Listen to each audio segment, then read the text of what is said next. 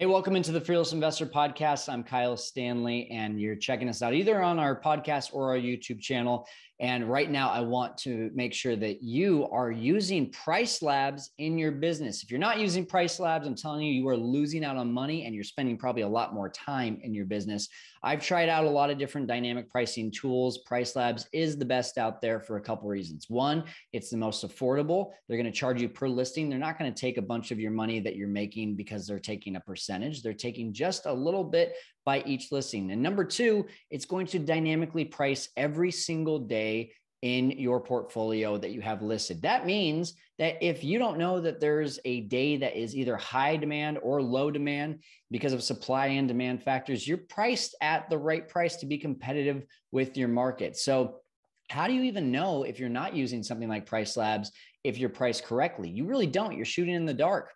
And what about those holidays that you forget, and maybe even rodeos or those festivals that you're like, oh my gosh, I forgot that was happening this year, and you missed out on hundreds of dollars per night that you could have been charging? Price Labs is taking care of all that for you. All you got to do, if you're listening on our podcast, go to the show notes of this one, which is going to be www.fearlesskyle.com/Stephen Petaskey. That's Stephen.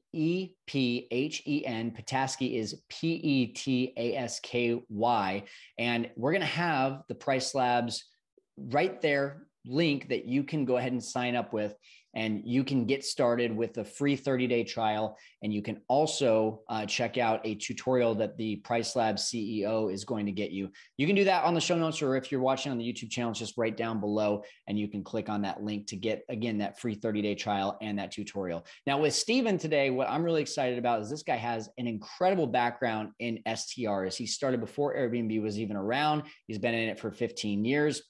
And he was building up equity partners in these properties before there was anything such as co-hosting or arbitrage. And so he has an incredible wealth of knowledge, and he's going to teach us really how to be able to get our first one and how to really what to know about buying your first vacation rental. So let's get to it right now with Stephen Petaskey of the Luxus Group.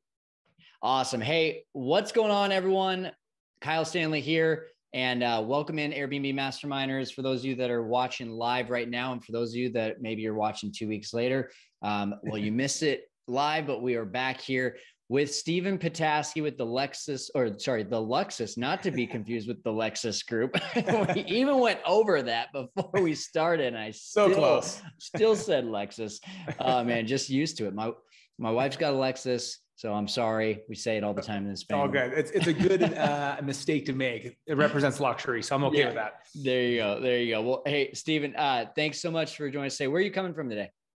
Edmonton, Alberta, Canada, where I'm right now in our head office. And Western Canada, the snow's melting. So it's getting better outside. Spring's around the corner. Nice. And I'm really excited about this conversation today because you were in Airbnb. Well, you were in short-term rentals before Airbnb. And so we've got a lot of knowledge coming from you before the Airbnb world even started. But Stephen, before we get started, of course, we got to ask, what is that craziest short-term rental story that you have in all the years that you've been doing this? You know what? I had to think about that one. We've probably had 40,000 guest experiences through kind of our various networks of properties and funds and Airbnbs. And I had to think of one, but it was a good one, but it was a hard one. It was a good outcome, but I got a call from a friend of mine at one of our properties in Palm Springs at 5 a.m. and there was several rings. And I got the call in the last one. I'm like, what's he calling me for? And it's like, oh, hey, Steve, are you awake? I'm like, no, but I am now. He goes, I'm sorry, but we burnt the house down. And it was like, oh no. Like, first off, which house? We had 5, I think, in the area at the time. So I had to clarify. And then when he shared, it was, certainly a beautiful house, kind of $1.5 million, beautiful home. And you could tell he was just shaking, even sharing the news. I mean, you feel absolutely awful. Totally not his fault. Bad set of circumstances, bad timing, outdoor fire pit, caught one little piece of wood at like 2 a.m. and then it kind of transferred in the house, and then the house effectively, we lost half of it, but we had to basically rebuild the entire thing. It probably cost us a $1.1 million insurance claim or so. Anyway, that was a really big test on a lot of things, both on, our safety protocols. Everyone was safe, thank goodness. and our insurance protocols, which fortunately we did have, which is a very good tip. Short-term rental insurance is different than residential insurance. Yeah. To make sure you're well covered in such an eventuality. So that was probably the toughest story of the bunch. There's lots of unique ones along the way, but that one kind of hit home the most. So what you're saying is the absolute biggest, worst thing happened that could have happened. Everyone fears that house burning down, and everything got covered and everything was good. The worst happened to you. And now, I mean, if you're still doing it and the worst has happened to you, then I guess the worst isn't as bad as we think. It's true. And maybe quick hot tip before we get on lots of things, but we built in, unknowing at the time, been doing this for 15 years, like a business interruption policy so that we could actually rent another home so our clients could continue to vacation for the year it took to effectively, rebuild and remodel the home. So a lot of people wouldn't have that built in. You'll effectively lose all that revenue. So I give kudos to the predecessor of my accounting department for setting that up a decade ago, but because it worked. So thanks. Very, very grateful. Wow, that's awesome. Well, hey, I'm seeing people jump on to this live video now. What's going on, Ray? Thanks for commenting. And if you are watching us live right now, make sure you are posting your questions. As you post questions, we're going to ask your questions to Stephen, who has over 15 years of experience in the short-term rental industry. You want to learn from someone today, Stephen is your guy. And again, we are coming here live on the Airbnb Masterminds page. If you're watching this on replay later, what are you waiting for? Got to get in on the Airbnb Masterminds page. We're the biggest in the world now and growing, and want to just keep on bringing you as much value as possible. So today, Stephen is the guy to do exactly that. And as you've heard already, lots of experience. That's the worst story I've heard so far. And in terms of like the scariest thing that we all fear, and you're still in this industry. So, I mean, that's what I love about this industry is that, you can persevere. So what can you tell us, Stephen, about why you got into short-term rentals when you did, when really only VRBO was around? And I'm guessing you were probably using a lot of other different ways of managing and marketing your place. But what was the draw before even Airbnb was around for you? That's a great question. And our original business model, and still exists today, around this effectively co-ownership. So it's basically renting, but to a pool of co-owners versus using kind of the external platforms that could exist, and having people from outside your network in. So to explain, in 2006, my wife was pregnant with our first child, first of two. His name was born in February 24th, so just a couple weeks ago. His name's Cash. And at the time, our family loved travel. My wife and I said, no matter what, we're having children, we're going to continue to travel. We're going to break these kids in early so they know what airplanes, trains, and automobiles are all about. But travel obviously shifts, when you have a child. The hotels are tricky. It's obviously takes away some of the romantic charm of a hotel.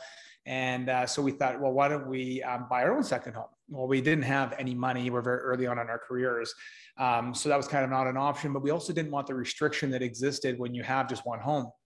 So then we thought about renting homes, which at the time, VRBO was it. I mean, it was, right. The old term was I VRBO'd it. Well, now it's like Airbnb'd it. Airbnb certainly owned the branding space in the STR industry now. But we didn't like the inconsistency, as all your followers would know. There just was so inconsistent back then. Airbnb's added a tremendous amount of sophistication to get like consistency and familiarity on product to product, even with individual landlords. Back then, it was like thumb in the wind. You had no idea what you were getting. So we just basically created our own model inspired by some other things we saw in the industry. And we thought, wouldn't it be amazing to have a collection of private homes, and we could share them with a group of co-owners. Effectively, it's a closed loop of rental. People that use them are the people within our family.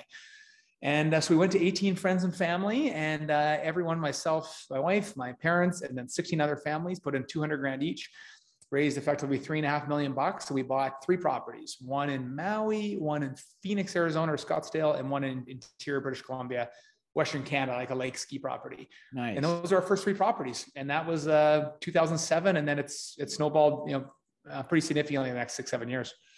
And so what you're saying is you bought these properties essentially as second homes with everyone, but when you weren't using them, then you were renting them out.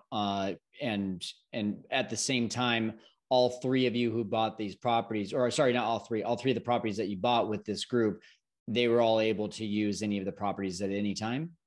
Well, it's an interesting spin. We have done that absolutely, where we have the assets that we do. The co-owners and the equity participants take a little slice of time. We rent it out. That's probably where we really got proficient on the revenue management side on the Airbnb space, mostly with like luxury assets, Tuscany, Palm Springs, other hospitality assets. It was unique at the time because when we posed that out to the co-owners, everyone loved the idea of keeping it themselves all the time. So I think everyone assumed that we'd use this external time for revenue to go, fill all the empty holes. Instead, the group was like, you know what, let's just make this a co-ownership vehicle. We'll pay all the costs and don't have to rely on the outside revenue. And that became kind of the form of the funds that we ultimately grew to about 100 million in 7 years, 50 properties, all in the $1 to $3 million space, kind of on the called the mid luxury side. And then at that point, we created this really good operational sophistication, and we have done some individual assets on the Airbnb side that take advantage of both that operational capacity and scale, but also the amazing platform that exists now that is Airbnb, that's transformed the industry, made renting so much easier than it did back in the past. So it's kind of a hybrid model where our experience is really driven from scale of managing vacation homes, but in a kind of a closed loop setup, and then also now the last 5 years, I guess 6-7 years now, renting out other portfolios of properties. That's very interesting. So what were you doing before all of this that really, I mean, it sounds like you had some sophisticated investing experience. Were you in that arena before? You know what? I don't want to say fake it till you make it, but at the time, I don't think I was that sophisticated. I was a young guy trying to I was super passionate though. Like I knew what I wanted. And I just hoped other families would believe in me and believe in kind of the concept we painted. But the business I was in, I've always been an entrepreneur my whole life. So I was in a family business at the time. It was actually grocery retail. So there was, we did learn about, certainly complex logistical operations. So it certainly helped as you entered into a business of this kind of size. And so that's where I was beforehand. And then when this started, we eventually exited that business. And my wife and I, we went all in. My wife was actually a journalist for many years. So she was part-time in the business, retired from that a few years ago. And now we're basically, 100% all in on kind of growing this brand and adding, we have development projects now and fishing lodges. And we have lots of different kind of hospitality touch points as the arms have kind of carved off to different paths. That's cool. So you kind of already mentioned it, but you were just as Airbnb was kind of coming in, that really wasn't even a thing for you. So how did Airbnb impact your business, and how have you seen it impact the industry since it came about back in 2008? Yeah, you know what? The interesting for us is our first experiences. We owned a couple of places in Manhattan, kind of right off Times Square, and it was before coming out of the Great Recession, and Airbnb was starting to become a thing. And I'm sure most of your followers know New York was kind of the first to implement some of the call it anti-Airbnb laws or anti-STR laws, because investors were buying up like entire vacant towers and renting them out and effectively turning them to hotels. So my first real impact with Airbnb was then in 2000, it might have been 11, I think. And we were actually asked to leave a building. And even though our group was a bit different, but they said, we have these new laws in place to prevent short-term rentals and your short-term renting. I said, well, it's actually a group of equity investors that are all kind of co-owning. But the spirit of what we were doing was transient. People are coming and going and enjoying it as a lifestyle pad. So they, the blanket law was effectively, if the spirit of your intent to use is under 30 days, you were thereby classified as, a short-term renter. And so that was our first exit. We had to sell a property, and that was our first wow, this actually. And then we had the same thing happen in Palm Springs, California. And then we're like, what are these Airbnb laws coming down the pipe? So that was the first disruption, but the amazing part about it is just the sophistication of creating a consistency amongst brand that VRBO never had, and I just think that's been and the technology platform is, obviously untouched back then and still is at a whole league of its own. So it's been pretty amazing for the industry. So I guess I'm having a tough time understanding that, because if you're an equity owner, you're not really renting it. So how come you were forced to, I mean, how is it that they didn't see that wasn't the same thing, I guess, is what I'm having a tough time with.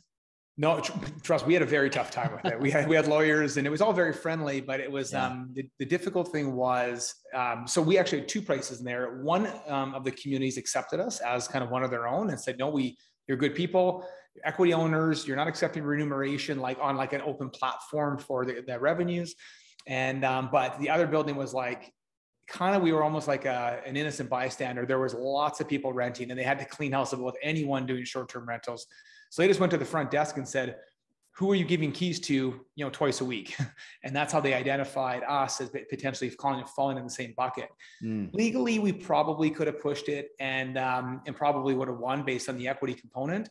But we just kind of felt like if it's a place we're not really welcome, and that's, certainly a really important thing. If you're not really welcome in the community, I'd rather be in a place where we're welcome, like where our clients and our owners and our eventual renters are all welcome to be. And otherwise, it just seems like you're just going to have difficult neighbors, and that's just not fun for your guests or you as a landlord. Yeah. So fast forward to today, you have, what does your portfolio look like? Is it now more of the OTAs like Airbnb, VRBO, or is it still more of the equity ownership like you started off with? We have a mix. So our equity portfolio is down. We have the equity portfolio runs in these 10-year disposition events. So we just finished 2 effectively $20 to $30 million disposition events, which creates liquidity for exiting owners. So we're down to 26 properties, I believe, and 2 funds effectively.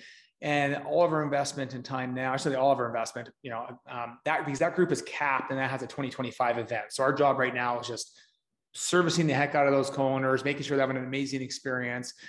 But our development side is looking at the STR space, is actually building STR purpose communities.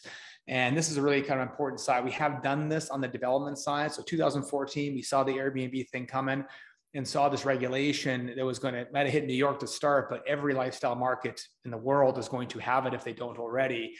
So we started developing our own communities specifically that allowed short-term rentals. So we actually have a heavy investment in that. And then in often cases, we will actually take over the management of the rentals for the people that buy in this community. So we're actually kind of filling the full vertical now, identifying the land, creating a vision for an STR community, selling them off, and then we actually will manage in some cases the rental for the clients. And generally Airbnb luxury retreats will be the platforms we'll be on, but we definitely participate in other platforms that fit. There's local platforms in Tuscany. It's a whole different, Airbnb's there certainly, but there's others as well that are quite good. So we'll spread it around the various, but we haven't been in the OTA space just based on the nature of the product, but it's nothing we're against. I think it's a great space to also list.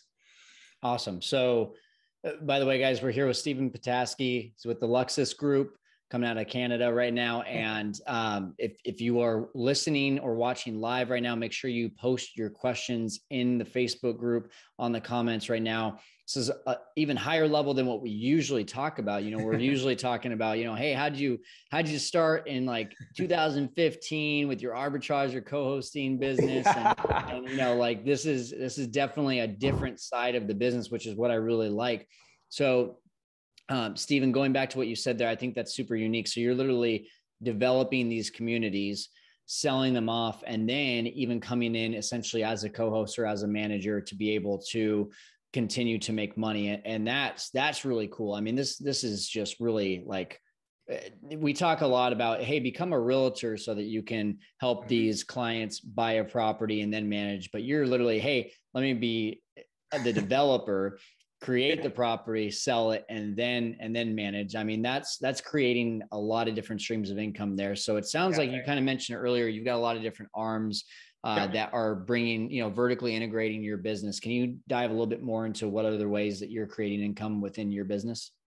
Yeah, for sure. And I think I just would say, like, hopefully I'm an example, or our company as of, there's so many different ways to play in the sandbox. Like, I think being an Airbnb host and getting in that business is like, I think that the trajectory we're on, and you're clearly onto this, Kyle, while you have such a great following, is like this. And I think like residential homes were post-Great Recession, when big, groups and investment funds did not own like hundreds and hundreds of thousands of residential homes till the Great Recession happened. We're starting to see a consolidation where big rental funds are entering the market. So your Airbnb host can beat the market, and get ahead and potentially sell at a premium if you have an asset. It could be one asset, it could be 50. Like, it really comes down where if you're generating rental in a regulated space that's allowed for STR in an effective way, that is worth something to some of these big players that are coming down the upstream right now. They're going to be chasing the smaller players. They're looking. I think it's just such an awesome space. So that's what I think from a high level. From our perspective, we have the development side, which has been, because we love it so much and we think there is a need in the business. And as we develop more of these communities, we'll be targeting Airbnb hosts. Like, hey, you have a community that loves you. You have neighbors that love you. You're fully regulated to be here. You'll never have to worry about getting kicked out. And we take care of a lot of the hassles, so you can just focus on filling your property. So we want to create that as a value add. Then the other side of the business would be some of the luxury hospitality side. So we have restoration division in Italy and central Tuscany. In all cases, effectively, we help Airbnb those properties out after they're built, but they're very specific. It's like 20, 30,000 euros a week type experience. And it's been a lot of fun. Like, I mean, that was a learning curve for us in 2014. We got into that space because that type of clientele is looking for something, a little more curated than, traditional, just, an Airbnb, stay. And I have a fishing lodge. That's more of a personal passion that we acquired. And that is fully open rental. We do have members in that as well, like a private club, but that's less about income and more about just a love for being in the outdoors. That's really cool. Awesome, man. So what does your team look like today? It sounds like there's a lot of moving parts. What does your day-to-day look like, and how are you able to accomplish that with the team that you have? Yeah, I think, especially if you go back to your first, I mean, remember 15 years ago, we brought these amazing families on with us, this ride with us, and we had no team. We committed a team. So what we committed back then was an asset manager and a concierge. And those were our first 2 hires. It was the same person because we could only afford one at the time. But now the team's grown. So we have the asset management side, which looks after, and generally speaking, you're as an Airbnb host, if you look after, 1, 2, 3, 4 properties, you're doing it yourself. But eventually you'll get to a point of scale that you want to hire your own asset manager who's taking really good care of the property. So you're not getting bogged down in the minutia, and you can focus on the sales side. And then we have a concierge team. We call them techs, but it's travel experience coordinator, and a team of, we're peaked at 6, we're at 4 right now based on the resizing of the portfolio. And their job is to look after the clients. And so what I used to do maybe 14 years ago is they do on a daily basis right now. So client will make a booking to Hawaii. They'll reach out and they say, what can I help you with? And I'd really like to book like a snorkel trip, or, give me a favorite restaurant, or, hey, there's an emergency, where's the closest hospital? This is kind of on standby. So that would be in this office we have behind us here. We got about 20 people kind of on the payroll here that service the different divisions. Okay. And then that includes some for some of the other divisions we have. We have 6 in Italy and 5 in the US. But then we have a lot of contract people. So when you get to a certain size, relying on the ground, the people on the ground is so important. Like if you're an Airbnb host that's not in the market you live in or that you rent in, you need someone you really can trust. And that's, they're not on payroll, but they're almost like permanent contract employees. And we have dozens of them based on around the world in each market. And they're just so phenomenal. Like they're just the ones that make it happen on the ground. Yeah, you can't do it without people like that, especially if you're going to be in a bunch of different markets, or even if you're in the market, you still need to have that person because, you want to go out of town, you want to go on vacation, you just want to spend time with your family. You can't be the one. Correct. Exactly. Yeah. I'm going to light in my head. I'm going to do a little light adjustment here. Oh, you're good. You're good. All right. So Stephen, the whole reason that we're doing this video and this podcast, especially live here in the Facebook group, is because people want to know, what do you need to know as a first time vacation home buyer? Yes. So, just take us through really quickly. I have no idea what I want to buy. I have no idea if I even want to manage it myself. Maybe I'm going to hire someone else to manage it. I still haven't kind of figured that out. What should I be looking for? And maybe even where should I be looking? Yeah, absolutely. I think thinking of this question, I'll probably just go back to like 15 years ago. I think of and the hindsight is obviously a wonderful gift. You can look at the decisions we made that weren't the right ones and the ones that worked out. But first off, which I know is well covered in this group of yours, which is amazing, but is the STR regulation. Like people start looking in the wrong places because they start from their heart, which is, I think, a second or third point, but you got to start from where you can actually be. Right. And we just finished. I have one of my team members in San Diego right now, and his mission is to understand every single Southern California coast city, STR regulations, and if they're not regulated yet, what the city council is talking about, where they're at. So having a really good understanding, because you can get burnt and you have to force sell or change. So that's number one. Number two, personally, and this is not necessarily for everyone, but I think try to pick something within a reasonable radius for you to access. So if it's, call it a 3-4 hour car ride, something, obviously if it's down the street, it's even easier if you happen to live in a lifestyle destination already. In Edmonton, this isn't a vacation destination, so didn't have that opportunity. But if you're in San Diego, buy something in Carlsbad, so you're close. And if crap hits the fan, you can dive in and help out and solve issues. Number three, I would say the setup process is, and your website's great, like giving people the tips on how to set up, but the setup process is so important because it's a lot of work, but the issue is like wear and tear is one, but just repeat experience. So if you're first time guests, which takes so much time to procure and get like the cost to acquire a client, which is usually your friends and family to start, but eventually you have to get it through these platforms, is if they have an average experience because you cheaped out on linens or you didn't have the turkey baster for Thanksgiving or some of these things, they're just going to get annoyed and possibly go somewhere else. But if you really dial it in, it's like immaterial amount of cost for a proper setup. And I'd be happy to offer anyone in your show. We have a whole list that we do. Like we've kind of curated over the years. It's like Henkel number 2 knives, this amount of this type of salad bowl. Like we've learned a lot, this type of linens. We're happy to help out anyone on your list. We'll provide a contact for you. So just ping me directly if you're interested. But the most important, I would say in your first time, and I'm a big believer in this one, I'm pretty outspoken, is like, buy something you actually want to stay in yourself. Yeah. It's really hard if you're like, oh, I'm told, Corpus Christi is great in the summer or something like that. Or do you want to go there yourself? Like, do you love it? Because if you don't want to go there yourself, it's kind of like, it's really hard to sell it, especially to your circle of friends to get it going. So I always pick Maui, Scottsdale, and Interior BC were my three favorite family destinations. We chose those because I know worst case scenario, if the world shut down, at least I have places I want to go to. Yeah. So that would be my the most important tip for your first and second homes. That's great. So, one of the things that people are always coming to me and saying is, I want to get into short-term rentals. I want to get into Airbnb because I want to either own, arbitrage, or co-host a bunch of different places in a bunch of different areas that I want to go vacation in. Yeah. So you just mentioned 3. Yeah. So if you were to go back and do it all over again, would you buy in those 3 areas again, or would you buy 3 homes in one of those areas?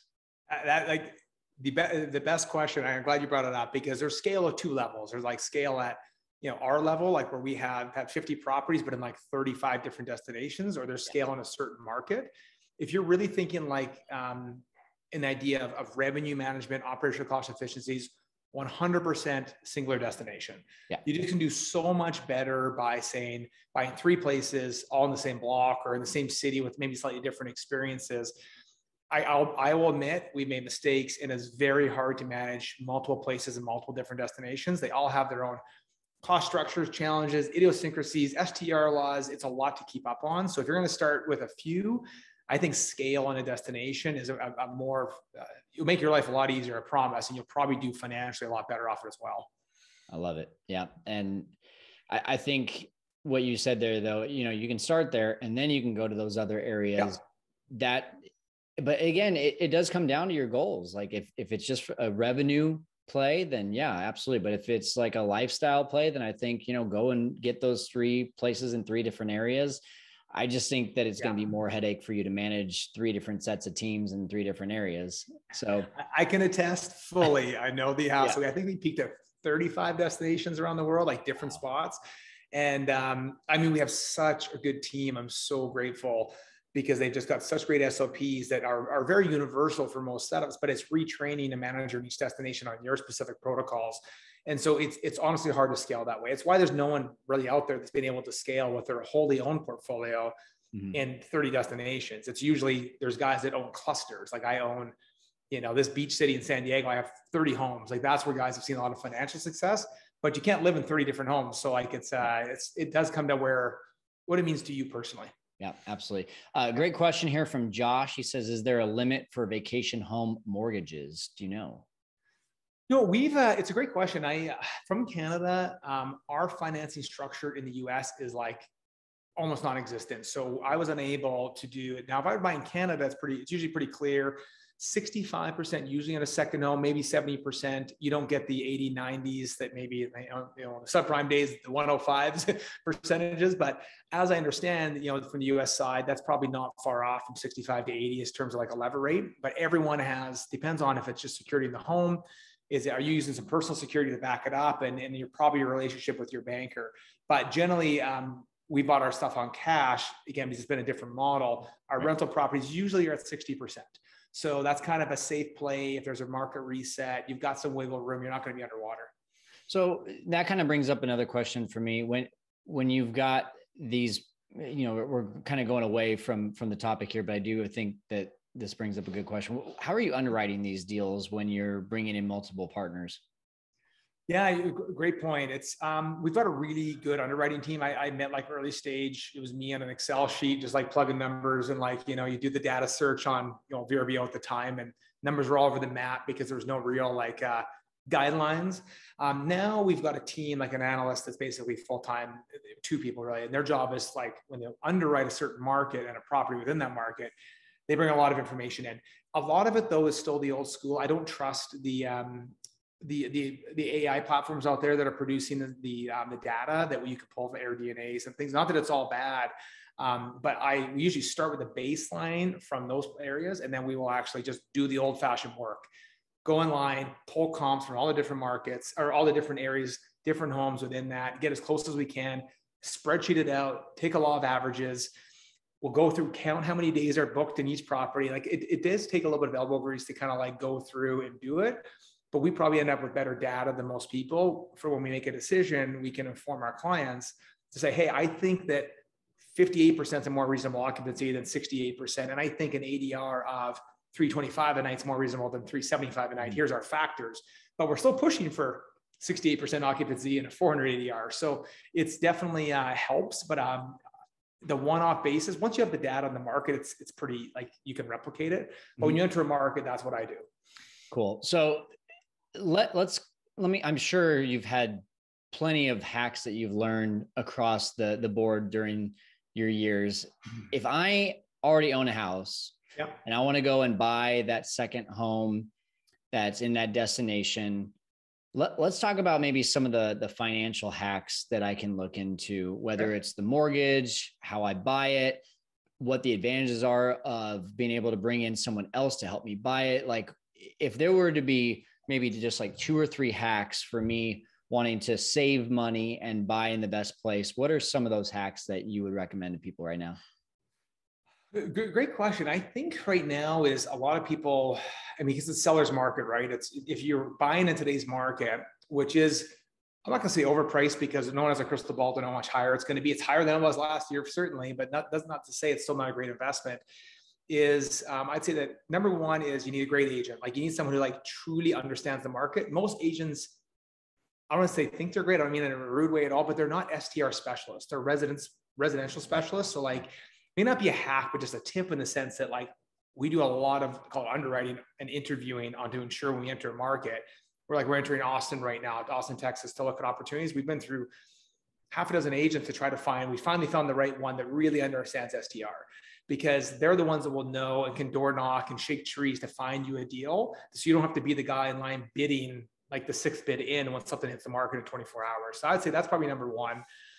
Number two is have your financing organized before. And I think that most people know this now, but almost any offers subject to financing are being turned away because the sellers, they hold the dice right now. So if you can take a line of credit on your personal house and have the cash in pocket, and you can walk in and say, here's a check, and I'm going to take it, then your odds of getting that property are much better. And then you refinance it after.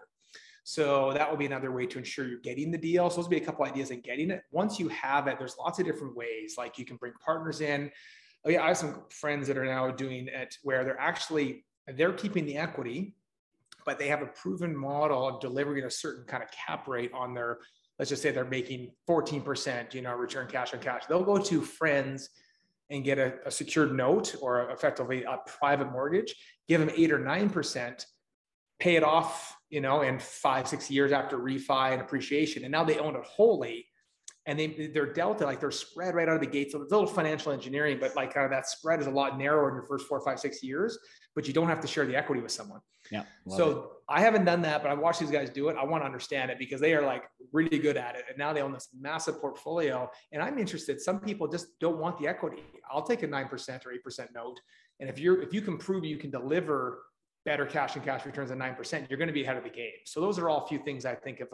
I'm seeing in the market now, and guys are making a lot of money on either side of it. Yeah. There was one deal that I did in 2020, right before COVID hit, I was able to use a conventional 5% down loan because I was going to live in it. It had multiple units, got an investor to pay for the mortgage. There was a little bit of renovations plus the furniture, lived in it for free because they, the renters were essentially paying the mortgage.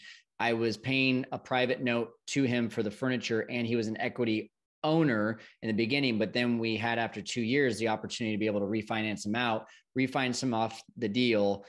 He got all his money back plus interest, crazy amount of interest. I think in like 2 years, he made like somewhere around a 70 or 80% return. It was crazy. And then I was able to still, even with the cash out refinance, put another $20,000 in my pocket. And now I own a house flat out and with no one else on it. So yeah, there's some of those, if you find that kind of deal and can think outside the box a little bit and think creatively and just know your numbers, right? Totally. That's exactly what a lot of guys are doing right now. And I think if we're not in that specific kind of space, but as I'm starting to see it, I'm thinking I might put some money and co-invest with some guys who are doing this, because it's very, very smart. It's very genius. And you just have to, you can think of, there's again, lots of ways to make money in this space. And that just happens to be another one. And I love the idea.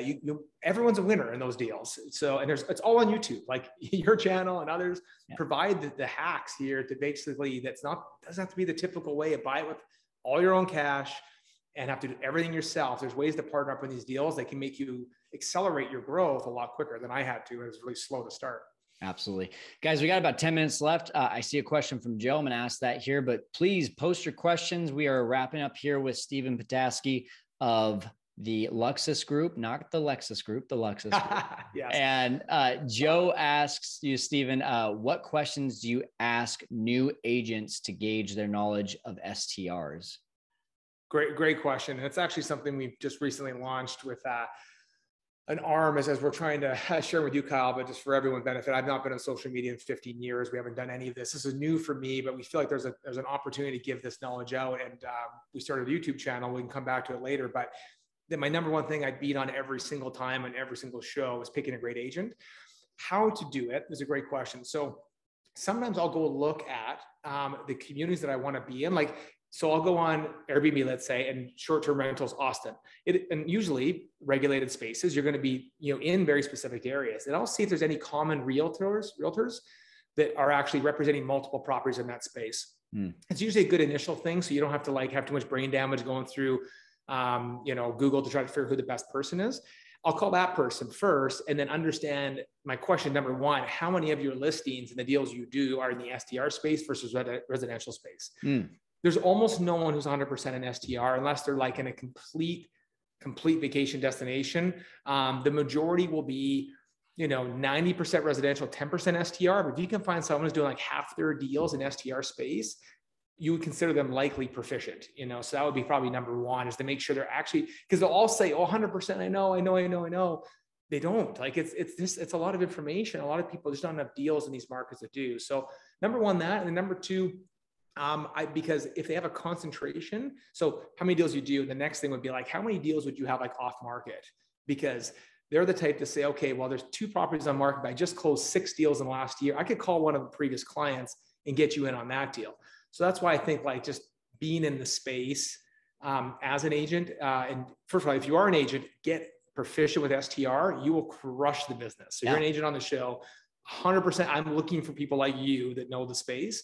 But if you're a buyer, I would just quiz them on the amount of info. And sometimes they haven't done it, but they're hustlers and they're ready to learn. And that's okay too. I'm totally down with that.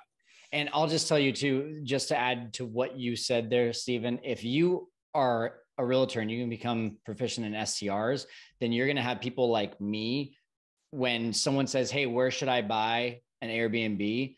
And I tell them that area, I'm going to connect them with you, Mr. and Mrs. Realtor, because I don't want to be the one that is evaluating properties for your clients all day long so that you can put in offers. Like that's so much work on our end. So if I can if you can learn that, so that when I give you a client, And then I give you another client, and I give you another client, and you find the properties, and then we're just taking it on as management. I don't have to underwrite all these every single time you even want to put in one offer. Then you and I are going to be best friends. So I love it. Maybe just a spin on that as well. That's kind of with the YouTube channel. It's like, we're here to connect. So if you're an agent that's in the space or wants to be in the space in a lifestyle market, reach out to me. Through the YouTube channel, you'll see advice at Luxus Group, because we are looking to build our agent network of people we trust in this space. And if you're a buyer, use us, because we have building this space of, dozens and dozens of soon to be hundreds around the world. If you want to enter a market, we've done most of the pre-work for you. So just feel free to call us. We'll refer you into 2 or 3 people. You pick who's best for you in that market, like who's a good culture fit. And that's kind of the value add we're trying to create through this whole YouTube channel and free education. Very nice. Very nice. Again, guys, his YouTube channel is Luxus Group. So Luxus. Just search that on YouTube. And you can go ahead and subscribe, hit the notification bell too. I know Steven's wanting some subscribers, just got this launch, like 8 weeks ago, you said? Yeah, just started. It was a soft launch to see who would jump in. And my mom, she jumped in real quick. It was awesome. I got all my staff, they had to do it. So I got to 20 quick. And then there you go. We're officially launching now. We'll call this the official launch. So it would mean the world to me if any of your viewers would subscribe. And I promise there'll be some nuggets of value on that channel. Perfect. I love it. I love it. All right. I've got one hard-hitting question for you before we start to wrap up here. And guys, here's your last chance. If you're watching live, post your question before we wrap up. What do you think of arbitrage? You know what? To be honest, I can't give you an informative answer on that, because it's only a space I'm just starting to learn now. I have a friend that's heavy into it. And we literally have a call set up next week too. He's like, I need you to dumb it down for me and explain it. So I'm going to ask you, what do you think of arbitrage? Because it's something I actually don't have enough information on to give an actually educated answer. Yeah, no, I mean, that's where I started. So, I guess the reason I asked you that question is because there's a lot of people that have been in the business for a while that are, either fans or completely hate it. And so that's why I want to ask that question. But yeah, I mean, what a great world we live in though. And that's why I love this business is, you've just provided us with some ways that we can go and own properties with creative means and partners, and just what an amazing business model that you've created. Let's be honest, most people are not going to do what you've done. 99.9% of people are not going to even be able to picture doing what you've done. Thank you. But and that's because you've been super sophisticated at this. But the average person can go and talk to a landlord and tell them all the advantages of doing an Airbnb or a short-term rental instead of a long-term tenant, especially with everything going on in New York and California with moratoriums and all that stuff right now. And with all the stuff that's happened over the last 2 years, it just seems like a no-brainer to do short-term rentals. And that's what creates such an opportunity for a normal, average, everyday person to go out and create a potential 6-figure business. And you can't say that about too many industries these days. I would say, just like as a wrap up to that or follow up, as I start with one, like people think, or they might hear these stories. I remember I started with 3, but I brought an equity partner, so we're able to do 3, but really it's like to start with 1.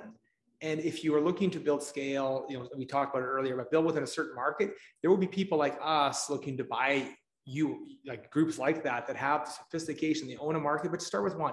You can make real money immediately by buying 1. So I love the space. I love it. And I think there's so much potential, especially the pandemic accelerated the use of STRs, and just got to be smart with it. But you can make money on day 1. And that's what makes it pretty special. That's awesome. I was just about to ask you, what would you like to say before we log off here? But I mean, that sounds like pretty good advice. Anything else before we do say goodbye? No, you know what? Just thank you very much. I mean, again, if the YouTube channel would be great for me as we're trying to get the word out, it means, surely means the world to us. And thank you, Kyle, for doing what you're doing in this space. And we need educators, people providing value, because 15 years ago, it didn't even exist. But people that specialize in it, you made a massive impact on a lot of people's lives to make 6- and 7-figure income. So thank you. I really, really appreciate it. Steven, thanks so much for jumping on and helping our audience to conquer the world of Airbnb. We appreciate you.